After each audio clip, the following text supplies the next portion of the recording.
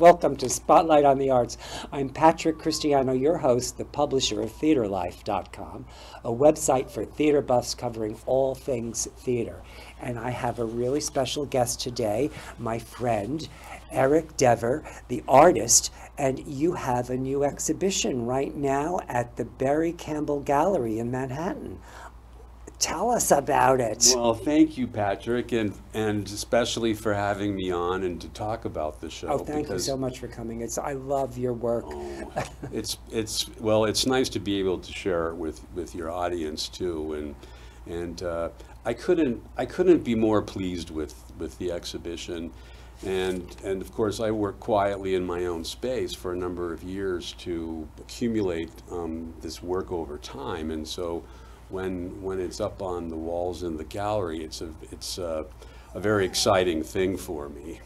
It's at the Barry Campbell Gallery, which is they're at the old gallery because they have a new gallery too. Yes. You're at 530 West 24th Street in the gallery district there, just between 10th and 11th. That's correct. And they have a new gallery too on 524 West 26th. So you're going to be the last exhibition in the old gallery, and you've been with them for how long now? This is my third exhibit, and I was one of the first artists they signed in 2013, and so we're at 9 years so far, and I couldn't be happier.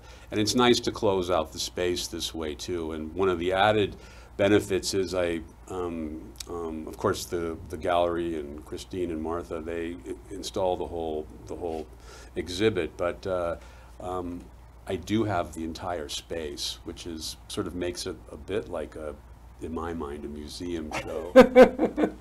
and now the show's going to be up until October 15th. Yes. So there's plenty. I'm going tomorrow. I can't wait. I'm so excited to see it because I love your work. But we have some installation photos, just a few. Let's show our audience the installation photos.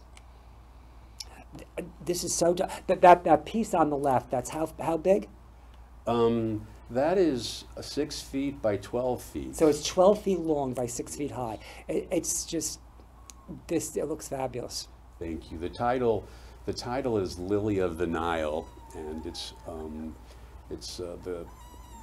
based on also an agapanthus. And the other one? The other one is titled Amaryllis and Alteo. It's a amaryllis flower that blossomed for the first time in 4 years, despite my care, and it seemed to me one of the reasons that clinched the title to look at things in bloom. With this thing blooming for the first time in 4 years, I thought it's a sign. So, we have more installation, a couple more installation photos I want to show. I love that they look fabulous. All this stuff together looks fabulous. Thank you.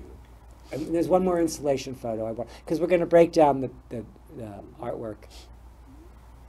And those the Birds of Paradise, is that what?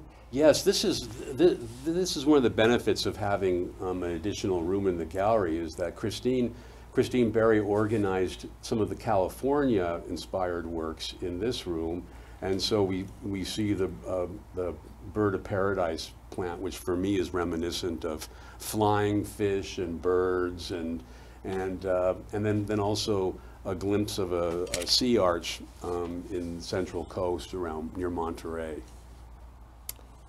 Now, all of your work is an exploration of nature, Yes, and yeah. you come from California, but you did your final degree work here in New York. Where did you? I went to New York University, and it's called the Steinhardt School, and I was there. I graduated in 1988. Getting to be an old man, are you? Yes, it's true. I'm joking. It's You're true. a young guy. Yeah. Well, but I think guy. for people in creative professions, though, we hit our stride later in life, which is nice. Because you're accumulating in a different kind of way. Exactly. Pulling things. But we have more pictures now. We have some pictures from the exhibition. Now, let's have the first one. Now this is you in front of that large painting. It just really shows you how big this is. The size of this painting. It's like the scale. It's amazing. Thanks, Patrick. I don't really like to pose in front of my pictures, but I thought it was necessary to establish the sense of scale. When these are posted on social media, they often look like very nice postage stamps. But the truth is, they're large paintings and very gestural. Okay, but we have another one from the exhibition. Now, this is what is this, a whole painting or the detail of that? It's another whole painting. I titled this one Agapanthus, just to distinguish, but it's the same. It's based on the same plant, and I had worked on a couple of versions of this, trying to enter into how to explore this, and so this is just another iteration of the same painting, or same subject rather. But not all of your work is an exploration of nature.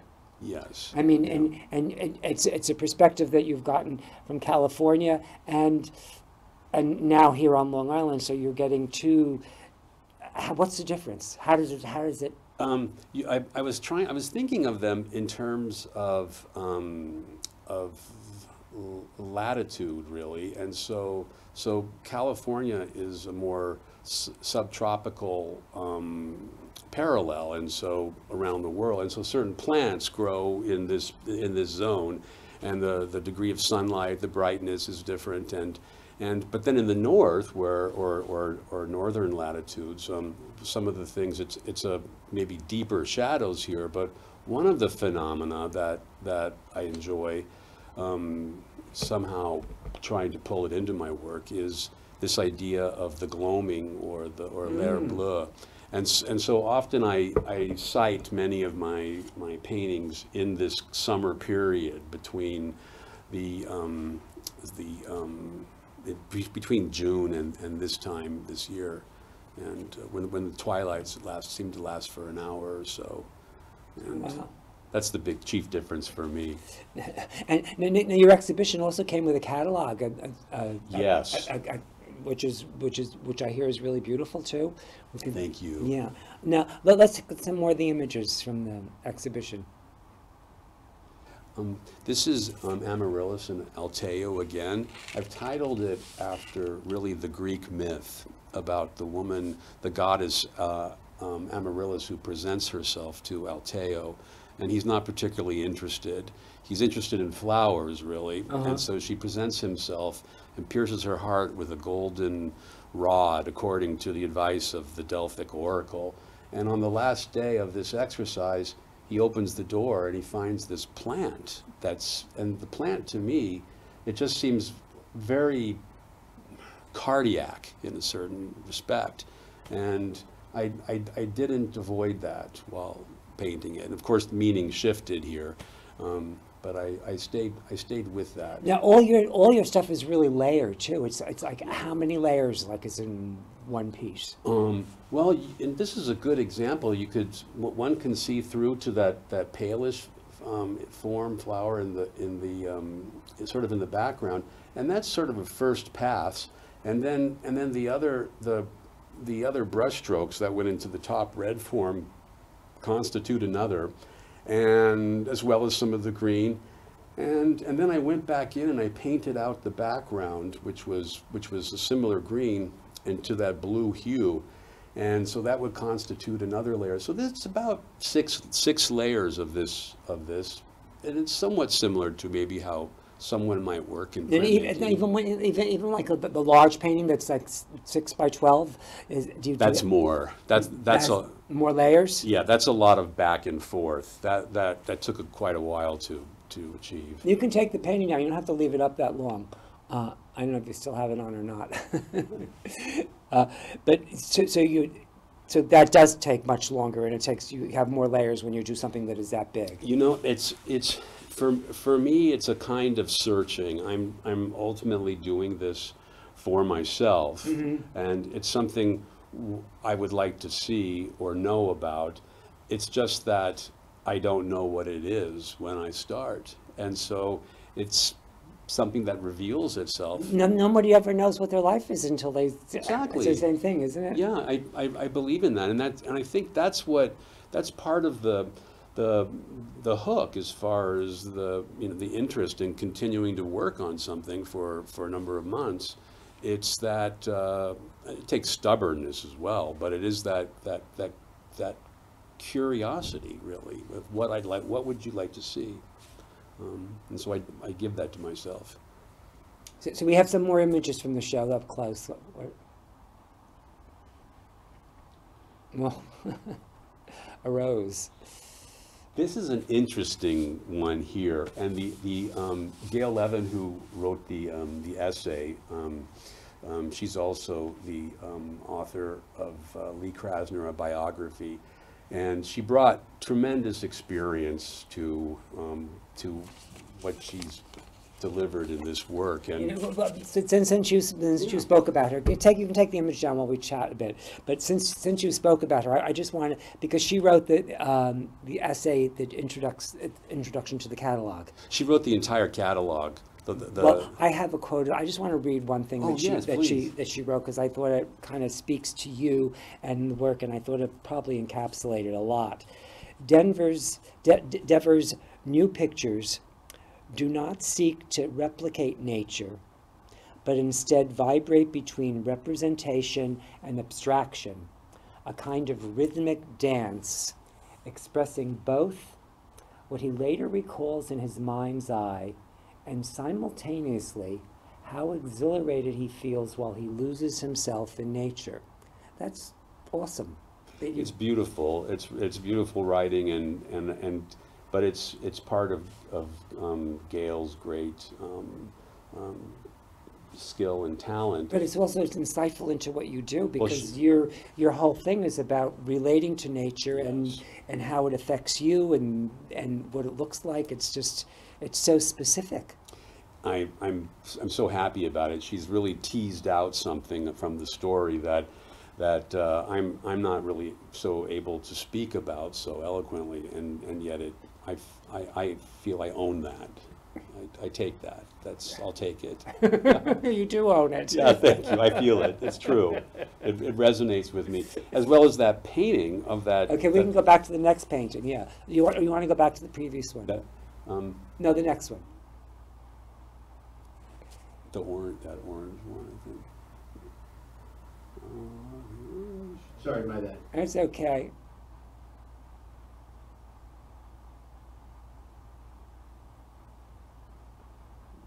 Wow.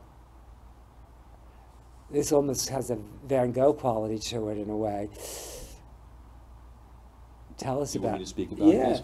This is one that is for me is evocative of California, and the title is Agaves. I didn't want to locate it in place because it's really more about painting, but I do find some of those hues in the landscape, and the pink corresponds to a blossoming ice plant. The agaves themselves create these beautiful plumes, and periodically, and so that's what I included in that, including the cypress. How big is that one? That one is 36 by 3 by 4 feet. So that's a smaller one. That's kind of that's the range of my scale, really. Is right, from. No, but I'm just joking. Yeah. But in terms of your large paintings, it's a little smaller. It's a little smaller. It's comfortable. We have some more images from the show too, from the exhibition. Oh, this one is titled Central Coast, and again, it's not a specific place, but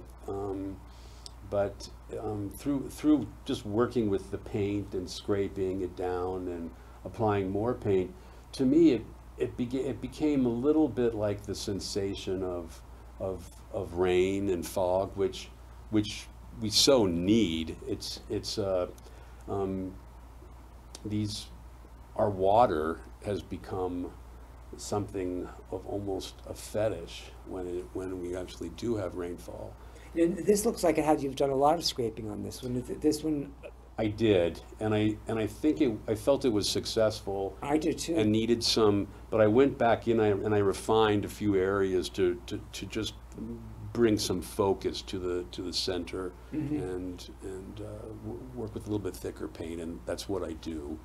And so I'm very happy with that one. And where does your first inspiration come from, like when you start something? Often I begin with a very loose, easy line with a paintbrush, and just very wet.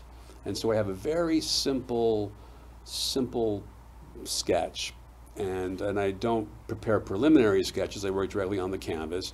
And then I begin to just apply the paint onto different areas in a sort of a transfer matter that's referred to as decalcomania. Wow. And it's something that Max Ernst and other artists during the I think he invented it in Germany in the 20s, but many people come to this naturally on their own.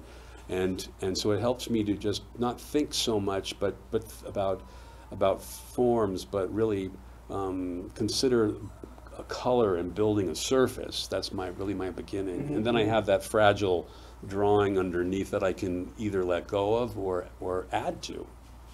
Wow. So we have about 10 minutes, and there's a few more images we want to show from the show. So let's go on with these.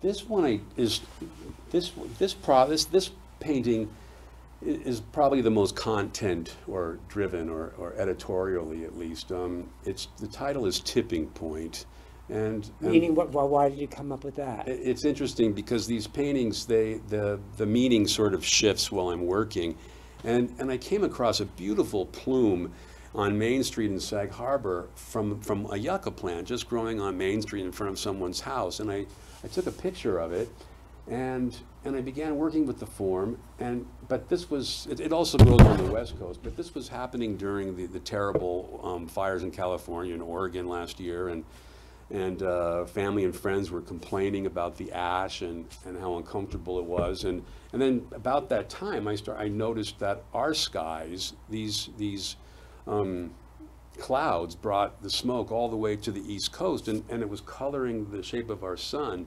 And so I sort of leaned into that whole idea, and some of the background I allowed to sort of appear ashen-like. And interestingly, those yucca plants have this incredible capacity for air purification and circulation as long as they're not killed. And so for me, it becomes a meditation on where we are in global warming, and I could say I'm about 51% optimistic and 49% pessimistic about the About us getting over, taking care of the issue? Yeah, I don't, it doesn't, it's... I don't know. I'm not 51. I'm optimistic at the moment. You know, I'm barely optimistic.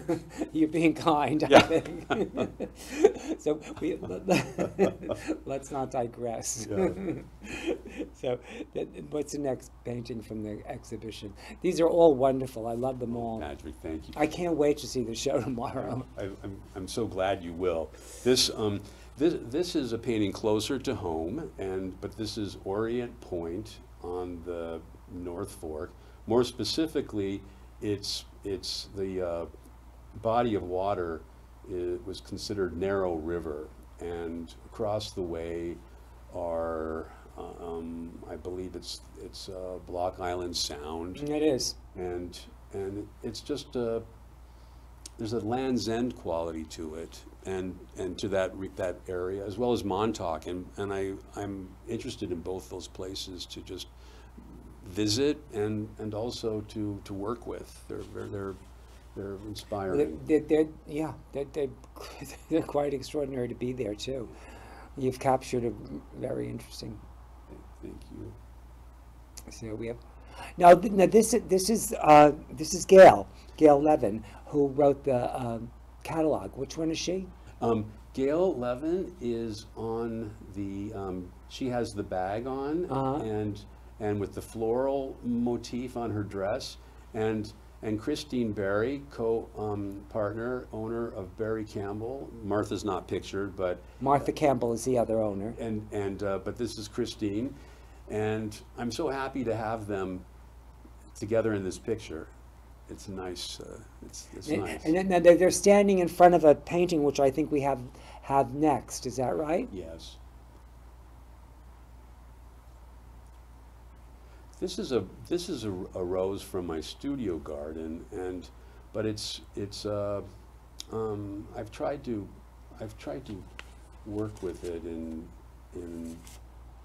a fresh way, and a number of the roses that I have painted, I've titled them after heroines or figures from literature, and this one is titled after playwright Joe Pinturo's character. A local playwright, no less. Local playwright, whose character, Philomena Lazara, at the end of the play is poised to leave her apartment and is on the front steps, and she suffered from agoraphobia and there was some terrible abuse that occurred within her family, but she's poised to step off the steps for the first time to meet a car service and to go back to Sicily.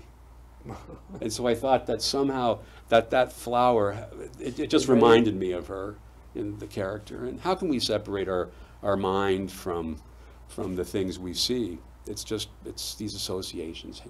They happen, and I'm so happy about that. That's cool. Thank It's you. very interesting. Now, just recently you had a discussion or a talk at the Pollock Krasner House, and you talked about nature into art, which is the emphasis of practically everything you do. So, tell us, share a little bit of what you shared with them at this. Oh, certainly. I was so proud to do that. It was during the tail end of the pandemic, and this was supposed to be a Zoom program, but I have very poor connectivity in my studio, and so they said, why don't you just come over and we'll set you up in Jackson and Lee's studio, and you could do it from there. And so I was so happy about it. And so we spoke about my origins, and largely this just happened in probably half a year ago, and so it follows the path of this exhibition at Berry Campbell as well. But I think I mentioned about Jackson Pollock was asked by Hans Hofmann about his response to nature and how is he inspired by nature. I just don't see that in your work. And Jackson Pollock said, well, I am nature. And Hans Hofmann became very upset and stormed down the steps of their apartment in the city. But it's true. We are nature. We have all of the elements of the planet and stardust in us. And so stardust in us? Yeah, I mean, from this whole idea of planets and the minerals and I never thought of that concept of having stardust in us. I think it's really interesting. It's there. We're part of it's part of creation. So we have to cultivate more of our stardust energy. We have to. I think it's true, and I think it has to do with that song. About that was popular. I don't know if it was Stephen Sills but Joni Mitchell. Joni Mitchell wrote it, but about we've got to get back to the garden. Oh yes. It's in there, and so you're getting back to the garden in every way you know how. I think it's one of the only things that we can really hold. It's a promise that's just fulfilled daily in everything that's around us. It's just for us to tune in or self-identify with it, really. Reflect on as an image reflection of ourselves. Exactly, to find ourselves in it. It's really the